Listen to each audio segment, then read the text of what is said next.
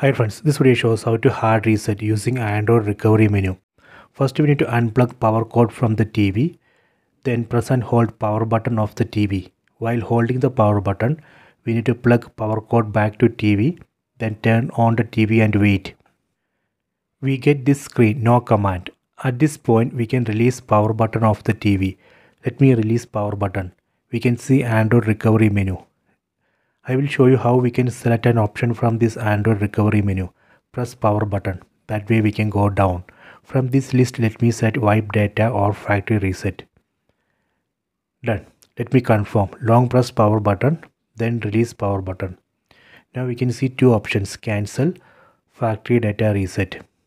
Using power button, set factory data reset. Then long press power button to confirm this selection. Then release power button.